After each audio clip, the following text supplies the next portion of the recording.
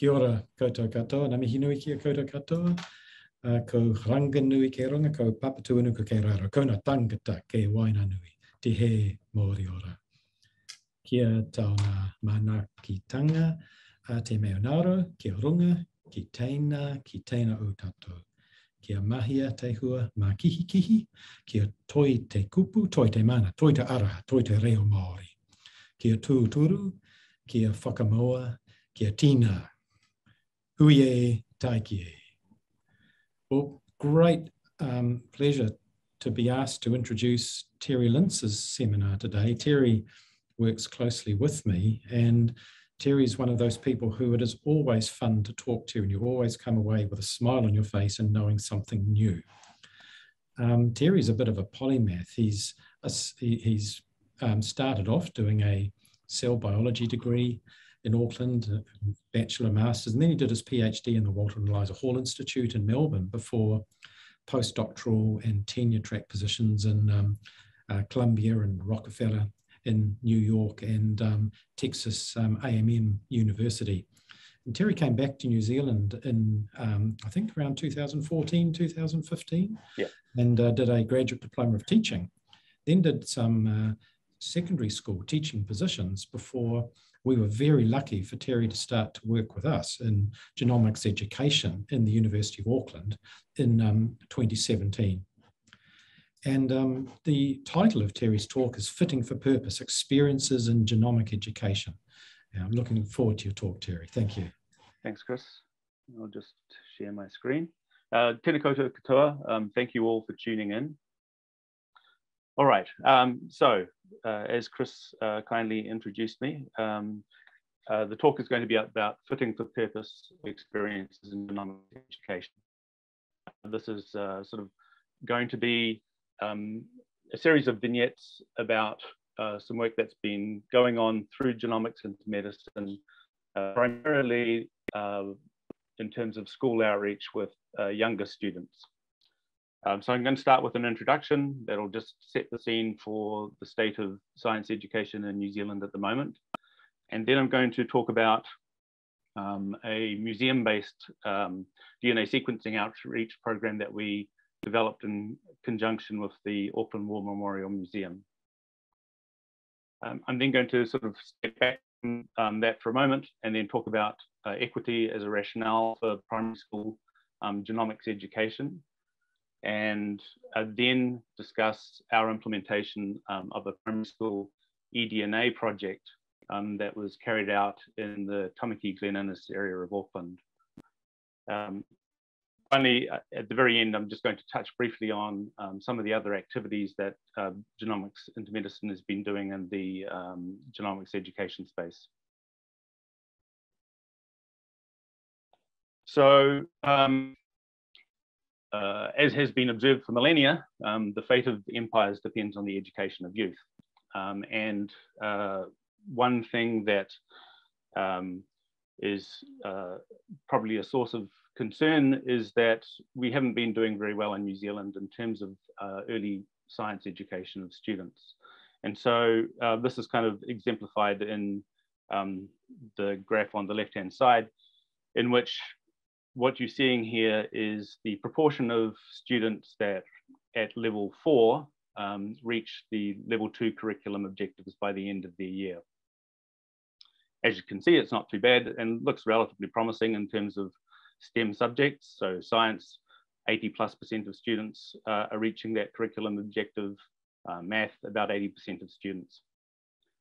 So unfortunately, the situation doesn't look so promising when you look at how many year 8 students, this is the last year before they go to secondary school, how many year 8 students are reaching their level 4 curriculum objectives.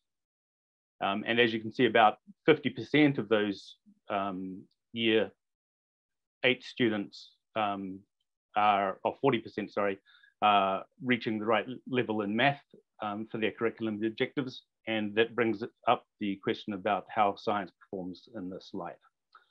And unfortunately, only about 1 in 5 students are reaching curriculum objectives in science, which they really would ideally set them up for success and a good start to secondary school science. The situation doesn't seem to improve throughout their years at secondary school. What you see here is a graph of 2018 international student achievement results, PISA studies. And as you'll be able to see, there's a decrease across the board in both math, science, and reading in terms of the number of students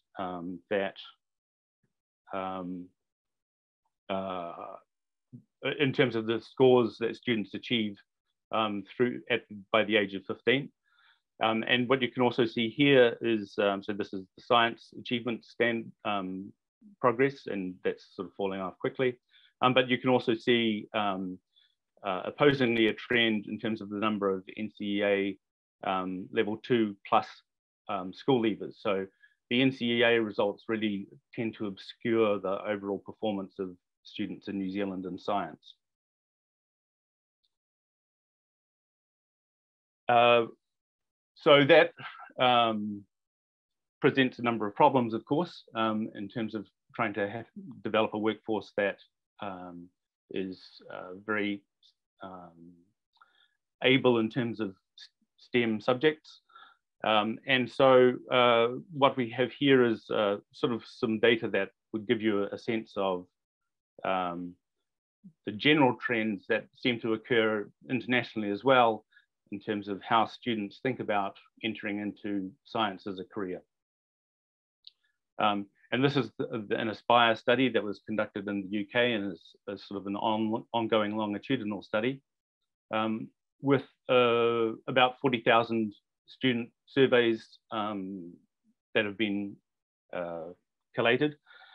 And what you can see is that students, irrespective of their age, whether they're year 10 or 11, 12, 13, 13, 14, or 15, 16, generally hold science in relatively high esteem.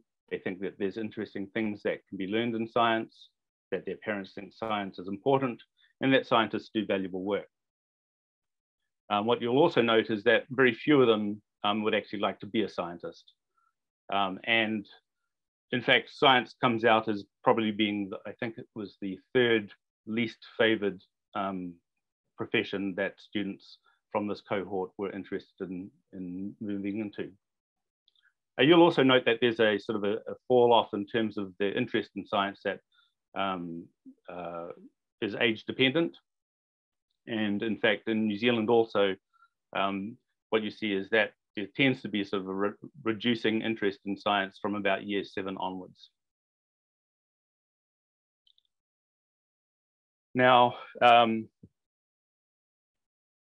part of that may relate to the fact that unfortunately in New Zealand, most primary school teachers are not skilled in science education and don't have great levels of science knowledge. In fact, only about 14% of primary teachers in New Zealand have had some science training. And that compares with an international average of about 41%. And some nations have the percentage of primary school teachers who have been trained in science as high as 85% or more.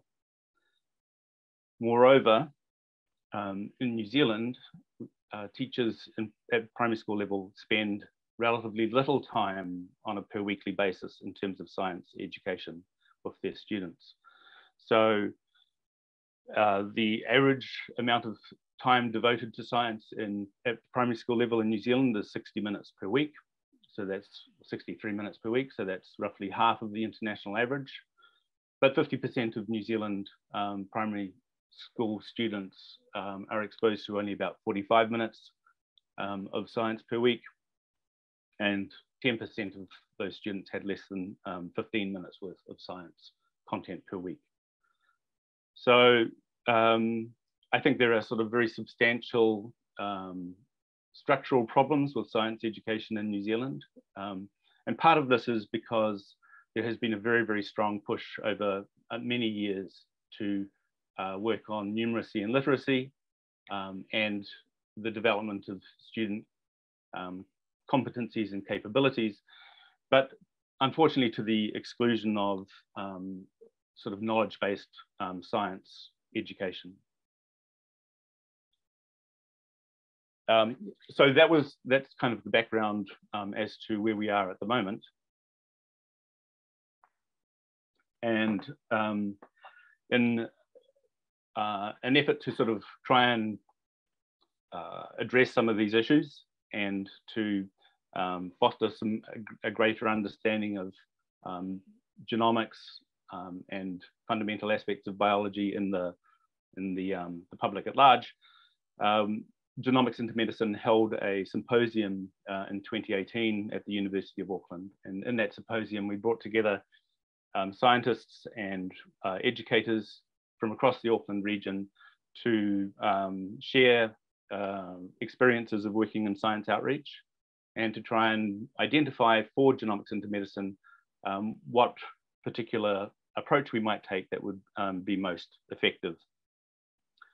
And so what came out of that, along with conversations with the Auckland Museum staff, was that we would try and design a program in which students between the ages of, or between year 7 and year 10 at school, so middle school students, where they would come into the museum in a half-day program and take part in and witness some live nanopore sequencing at the museum. And in addition, they would have some lab practical activity that would go along with that. Other design constraints in terms of how we tried to structure this program was that the program would be related to one of the museum's natural history exhibits. Ideally, it would have some sort of biomedical feel to it or relationship to that, which would sort of fit with our Genomics into Medicine remit. And that ultimately the program would be self-sustaining for the museum staff so that they would be able to continue running the program without requiring assistance from researchers. In order to do this, we also developed for students some prior learning that would sort of get them up to the point where they would be able to, over the course of a week or two, have sufficient knowledge to be able to come into the museum and then make the most of the experience. So this is an example of one of the things that was done within the classroom before students went to the museum. And they're presented with a fake Department of Conservation case report in which a kiwi, a dead kiwi was found and DNA was taken from the wound site, and the students are to use that in terms of identifying, as a means to identify which particular animal might have been responsible for the death of the kiwi. And so as part and parcel of that process, what they did was they were given short sequence reads, more or less as one might expect would happen in real life perhaps, and then construct a consensus from those short sequence reads that had some sort of errors inserted into them, so that the consensus was required, and that was kind of in order to sort of set them up for some of the issues associated with nanopore sequencing. Once they'd constructed the consensus sequence, then they put that into BLAST, and then they were able to identify the species that was involved, and with a little bit more digging, they were able to narrow it down to a particular breed of dog that then they could sort of attribute the death of the kiwi to a dog that was roving in the local area. So that was sort of one of the sets of tasks that we set students in the classroom, and that kind of gave them some of the information they needed in terms of taking multiple sequence reads and then doing BLAST searches to try and identify a particular species. Now, when in terms of the scenario that we tried to develop,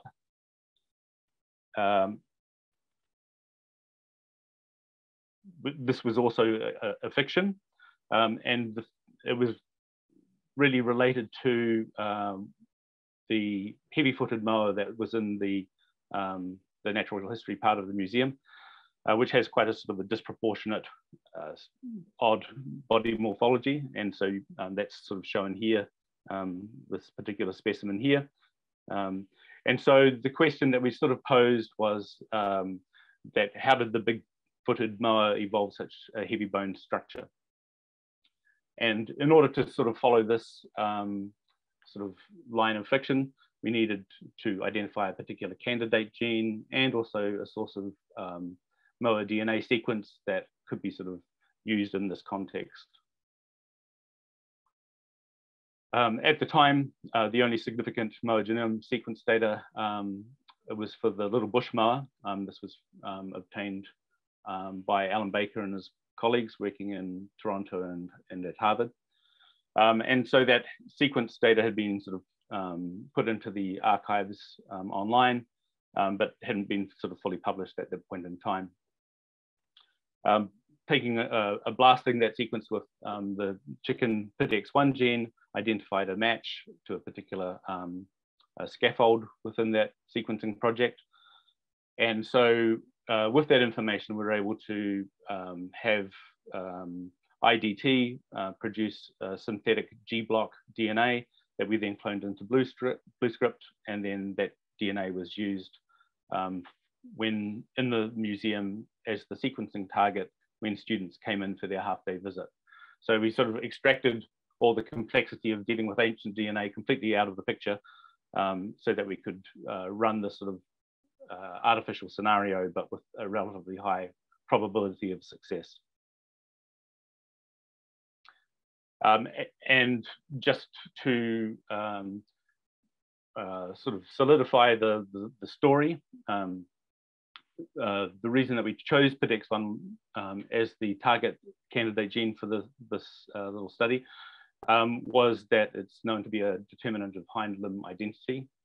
And this provided some sort of opportunities also for students to learn a little bit about how the vertebrate body plan is established, how different axial positional identities are formed.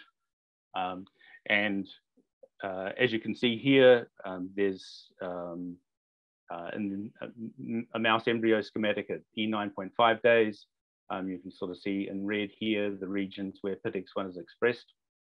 And you can also see that at E12.5 with the significant expression in the hind limb.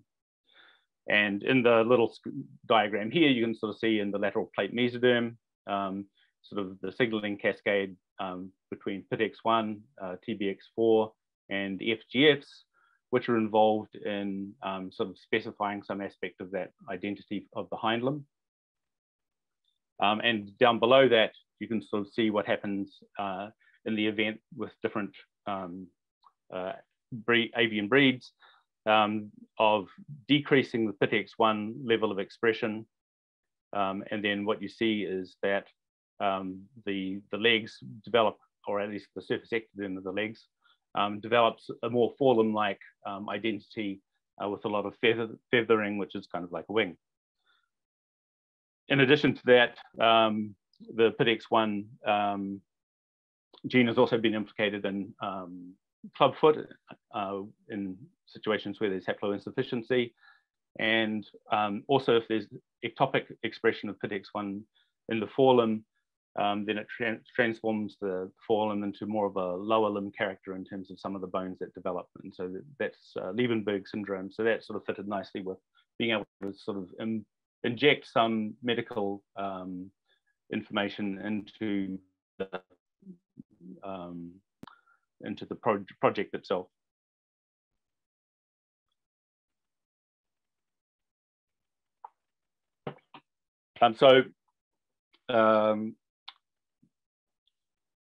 Everything went relatively smoothly in terms of the sequencing. Students were able to, while they're at the museum, receive data from those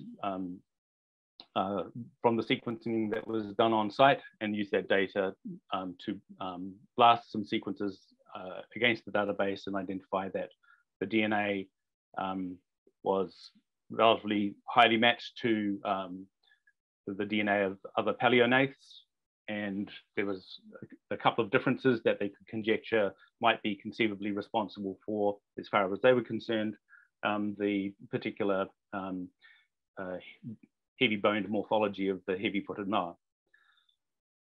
One of the things that came out from the survey of these students was that, and this was a very consistent theme, was that they really especially enjoyed donning the accoutrements of a scientist, being in lab coats, wearing glasses, safety glasses, wearing gloves, using a vortex mixer, and preparing DNA in the classroom from banana, or the pipetting and DNA extraction steps that were done while they're at the museum themselves.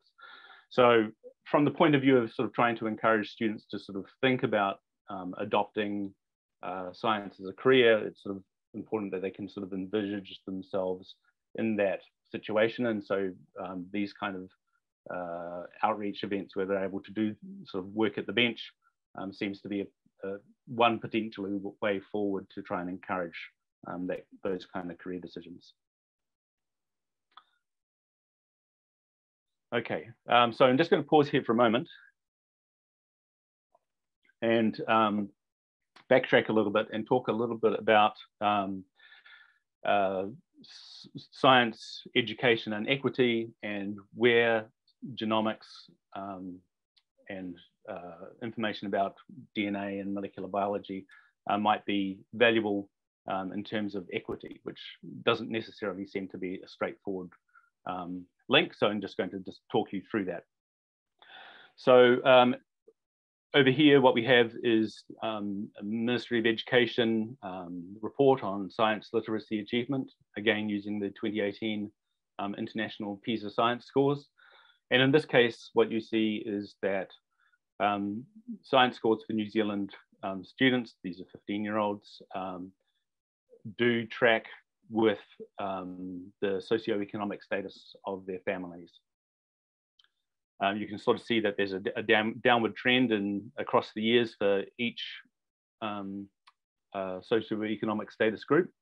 But the main factor that I want you to note here is obviously that there's a very strong relationship between socioeconomic status and achievement, which of course is not at all a surprise and has been found the world over. But I think that the important thing that we really need to ask ourselves is, why is it that New Zealand, of all places, has the strongest relationship between socioeconomic background and performance? This is even when you put it up against other PISA comparative countries such as Australia, Canada, the US, and the UK. So why should this be the case? What is the possible explanations for the strength of this relationship in New Zealand?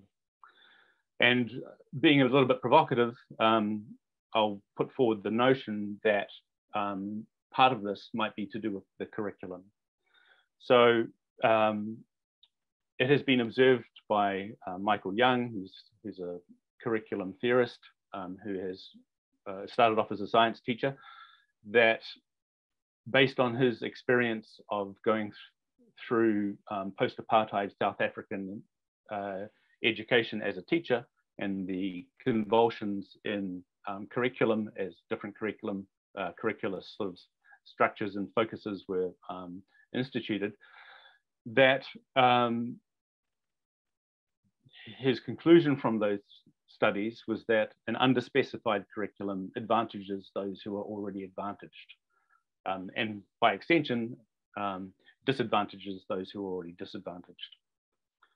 And the significance of that to us, I think, is that New Zealand has a very underspecified curriculum. The real focus of the New Zealand curriculum is on developing learner capabilities and capacities. And while that seem, and it's a very learner-centric, and while that may seem all well and good, there is potentially a downside. Now, Young has also talked about the fact that different forms of knowledge have their specific merits. And he makes a distinction of powerful knowledge as being something knowledge that is both specialized and differentiated. And that is specialized in that it comes from typically a particular discipline of human endeavor, and differentiated in that it's distinct from the experiences that students bring to school as part of their everyday knowledge.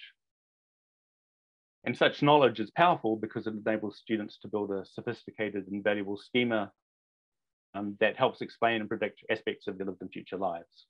So in light of that, that focus on powerful knowledge, it's interesting and perhaps a little bit worrying to note that most primary school science closely relates to general everyday knowledge. And that's not surprising because they're taking a very learner-centric stance where the children of students sort of direct their science interests.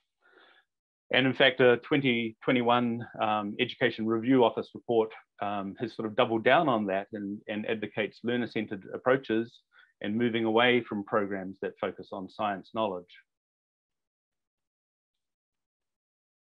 Which brings us to our eDNA outreach project of the Oamaru Awa in Auckland.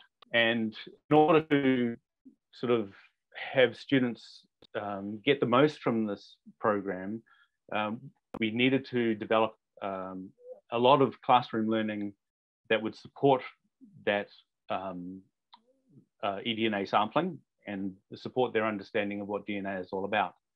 And so it was kind of inescapable that that was not going to be a learner-centered approach, but more of a knowledge-based approach.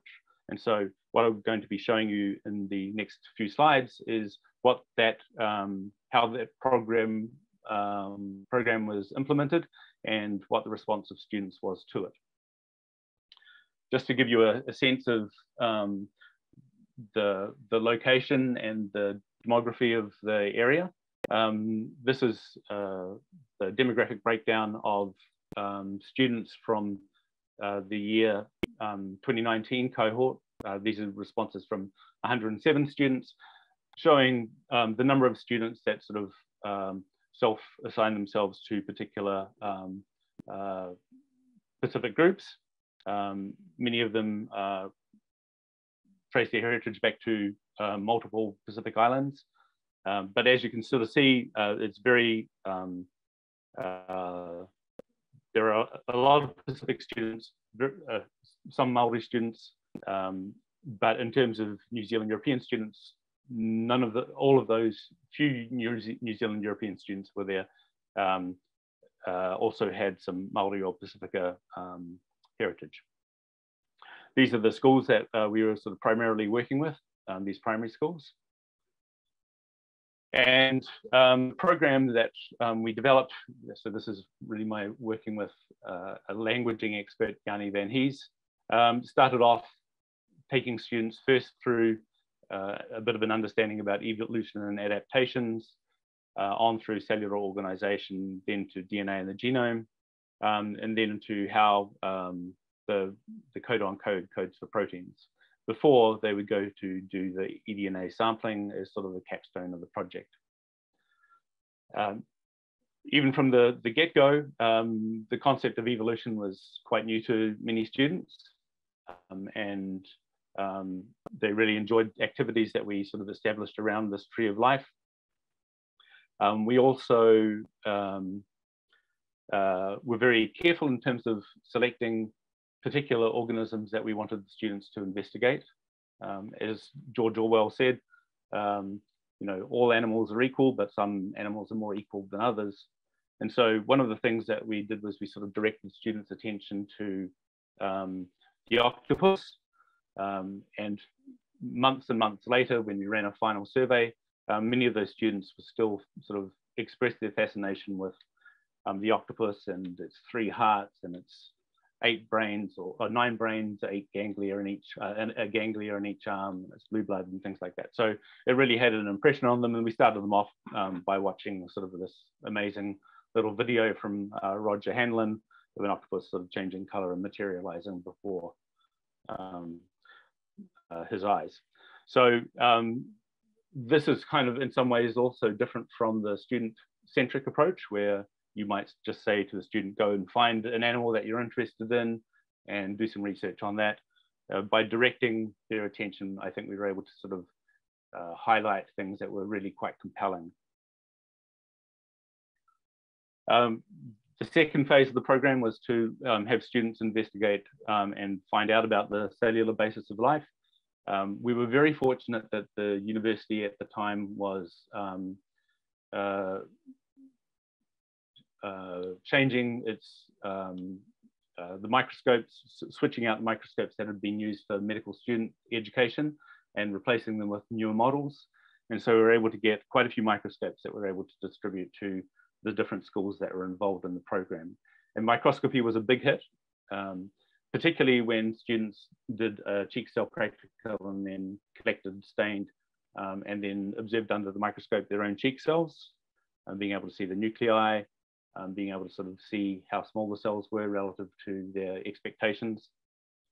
So that was a very successful aspect of the program in terms of generating students' interest. In addition to that, and also that's not particularly scalable perhaps, in addition to that, we developed a sort of an exercise that involved them looking at using an online zebrafish atlas from the Cheng Lab in University of Pennsylvania. And what they were able to do was just sort of navigate through this annotated atlas, looking at different slides. This is 4 days post-fertilization, 21 to 29 days post-fertilization, for example, and then browse through sort of high resolution, good quality microscopy images to look at such things as, you know, how different cell types and tissues differentiate through the developmental process, and also address very simple questions. For example, when an embryo grows, does it growing because there are more cells or because the cells are bigger? So they got a lot out of that and quite enjoyed the process of looking at zebrafish. As we'll just go back one slide. As you could see, you know, one student at the very end of the program commented that they were very interested in learning about these little fish because they have a very high percentage of genes that are similar to the genes in humans. The next step of the program was to introduce students to the structure and function of DNA. The young person in the middle panel has just finished successfully a task that was to carry out chromosomes that are double helical, made out of rope, and those human chromosomes were just sort of bundled into a wiffle ball, which is kind of like a, you know, mimicking a nucleus with nuclear pores. And then they sorted those chromosomes based on their lengths and on genes that were marked, 50 genes that were marked on the chromosomes. And then it was accompanied by a little resource, their DNA dictionary, which gave a little indication of what each of those genes, which were chosen based on their position within chromosomes as well as their function, what sorts of the biological processes those genes contributed to. Following that, the students were given some sort of an easy way into looking at how DNA within genes codes for amino acid structure in proteins. And so we started off with a little set of basically an emoji codon ring where they would sort of determine particular meanings from sentences based on an emoji code, and then they would move on to understanding that those emojis were representing nucleotides and that the outer ring of the codon chart represented amino acids. And then they looked a little bit at protein structure. So at the end of the classroom learning phase of the project, students were given an opportunity to demonstrate what they learned. And one aspect of that was that they were given 2 minutes to write down some science terms that they had picked up and committed to memory over the course of the preceding 2 terms of work. And so this is a breakdown of those terms that were recalled by 5% or more of the students.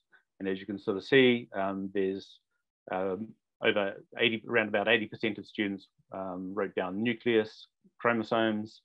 You'll note that quite a few students remembered subcellular organelles like the ribosome, the Golgi, endoplasmic reticulum, mitochondria, etc. Students all remembered, the nucleosides, and often sort of tended to favor, using the words themselves rather than just simply A, C, G, and T. You'll notice the octopus. This is months after they've watched the octopus video and researched that. Octopus and zebrafish come up. So there's a sort of a rich terminological vocabulary that students were able to capture. Most of the students, this is the sort of the number of terms recalled. Most of the students remembered more than 8 terms, some well into the 20s. There was no great difference between the number of terms nor the complexity of those terms remembered by Year 7 students versus Year 8 students, which would be something that, if that had been the case, would have signaled that the information was perhaps at too high a level if the younger students had struggled significantly.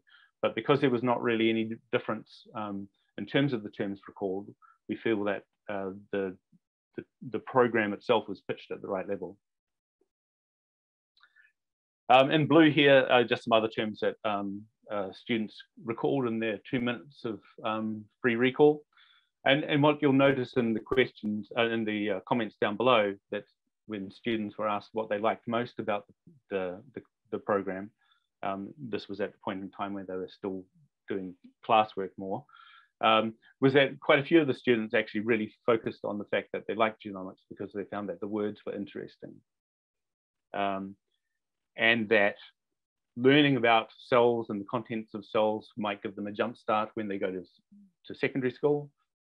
And I'll also alert you or direct your attention to the bottom comment, which is that the student really enjoyed genomics and learning about neurons and the tree of life, but he or she enjoyed being able to help their friends when they needed help. And so this would be what one in education speak would term being within the zone of proximal development, which is a phrase coined by the Russian developmental psychologist Lev Vygotsky. And basically it's the Goldilocks point between, in terms of subject matter, where something is too difficult for a student to manage and grasp concepts on their own, but with a more capable other. So in this case, this particular student who's writing the comment, or a teacher, those students are then able to understand that content. So that also suggests that the way we pitched the program, in terms of the amount of knowledge that was required and the complexity of the terminology, was suitable for these Year 7 and Year 8 students. Now, I won't go a lot into the details at all of the data that came out of the sampling from the AWA, but what we did was basically the 5 schools that were involved, each sampled from a region on the AWA that was very close to the school. And we were enormously helped in this process by 2 PhD students from Kim Handley's lab. So we have Emily Gios and Olivia Mosley here. And they are at this point in time sort of showing, talking to students about how they're going to handle the filter after the water that the students collected was filtered through the apparatus to collect material that would then be used for eDNA analysis. That material was prepped in the lab with the help of Emily, and then I was very fortunate to have a lot of help from Annabelle Woodley, who sort of shepherded me through the nanopore sequencing stage of things, which we ran on a nanopore MK1C, Mark 1C device. And Annabelle also did some of the bioinformatics work, and then Peter Sai and Chris also did some additional bioinformatics to give a sort of an end product that the students could explore interactively, and that was these chronoplots. And they really enjoyed sort of navigating their way through those plots, trying to identify which particular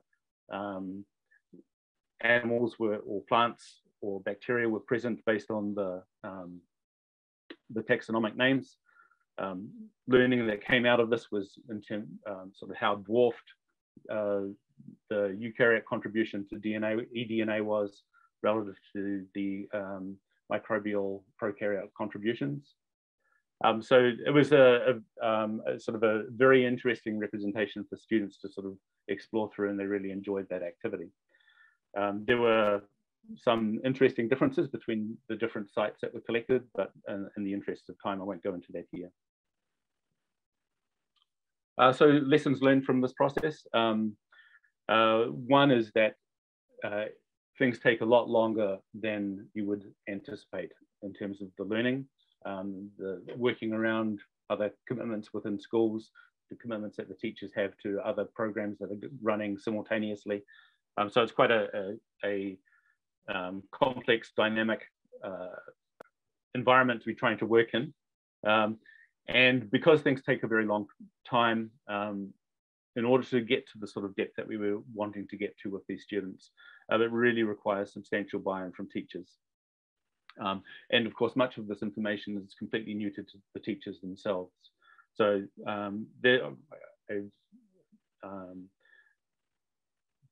think that the impact of the teachers and getting them to really work with the students and deliver this information is something that really needs to be built up. And one of the bigger issues, I think, with the situation for teachers is that they get precious little professional development time to sort of build on their science training or lack thereof.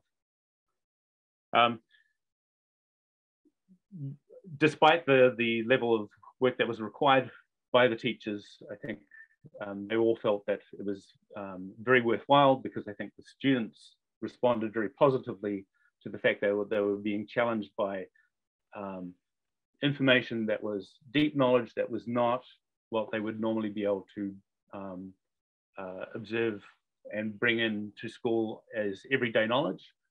So they were really seeing that there was like new vistas of information out there for them to sort of open their eyes to.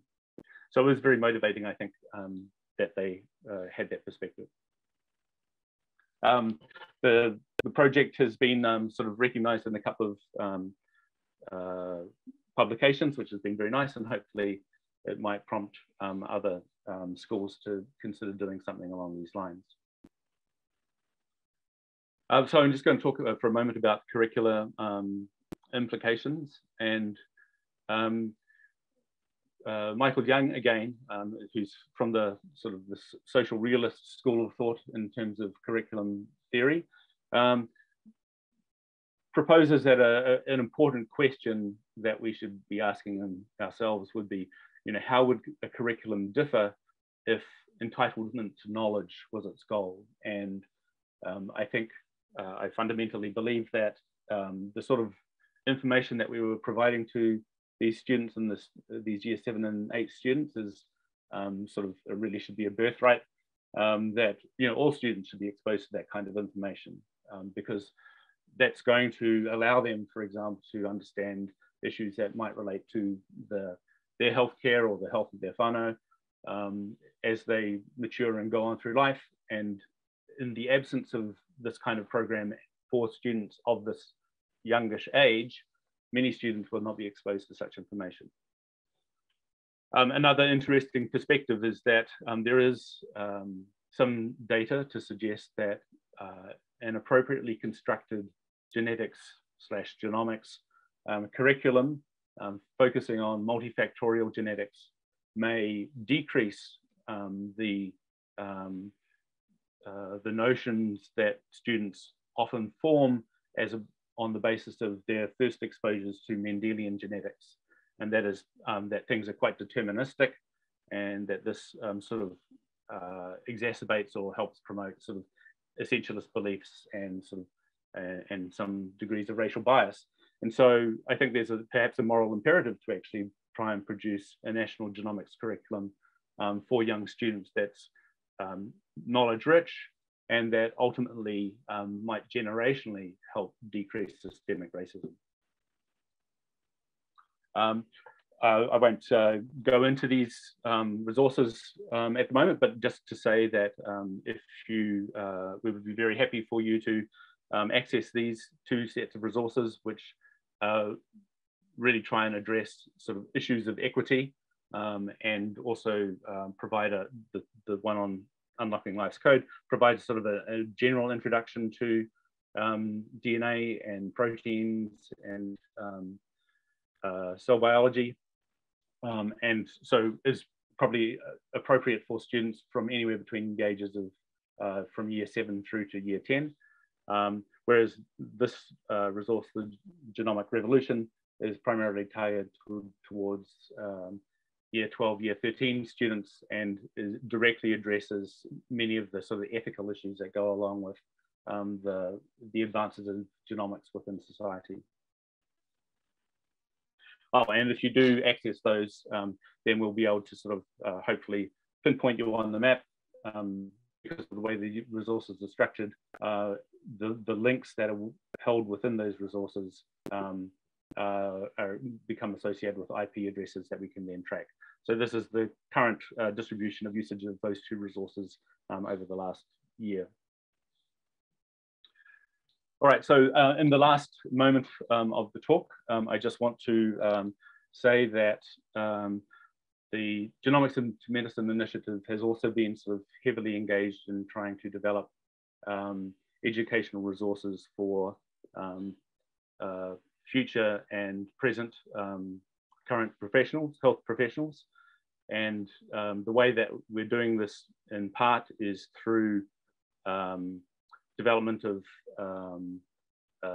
medical school curriculum for medical students. And that's been done in conjunction with Diane Kenwright, who we've sort of discussed this with over quite a number of years, and Diane and her colleagues. And in addition to that, we've beginning to sort of develop a micro-credential course that's very modular in its design. So this modularity is sort of exemplified in our current thinking on this table on the left, in which teachers, cancer clinicians, geneticists, research scientists, or people working in primary care may take particular modules within this course once it comes into sort of full fruition. This work has been sort of supported by Genomics Aotearoa in terms of developing these courses, partly through the Genomics Cancer Oncology Capability Building Fund as part of Genomics Aotearoa, and also funds that have been sort of put aside for the development of these micro-credential courses. Because of COVID, things have kind of got in the way a little bit. And so we're at present trying to combine these two objectives, and led by Palona Lecanes-Tabej, we are about to run a pilot program of genomics for cancer clinicians.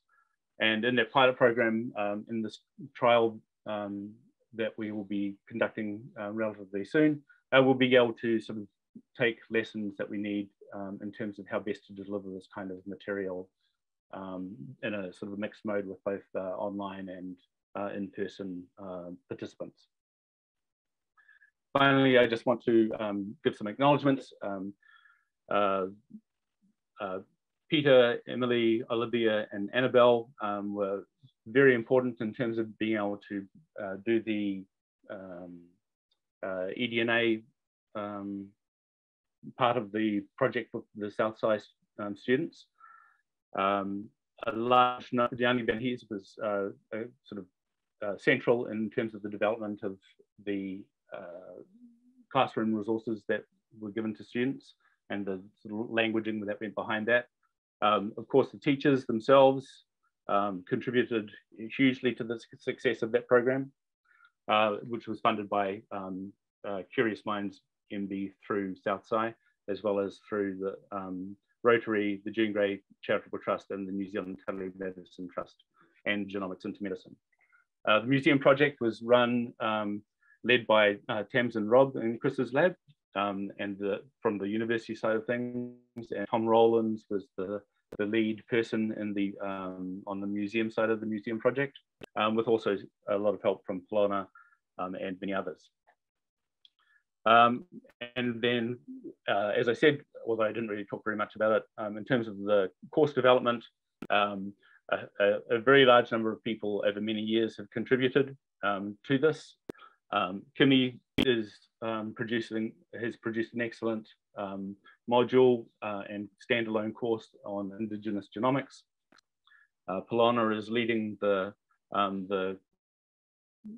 course for cancer clinics for about to kick off. As I said before, some of the work on medical school curricula has been done in conjunction in discussion with Diane Kenwright and her colleagues. So I'm just going to leave that there. I hope I haven't run on too long.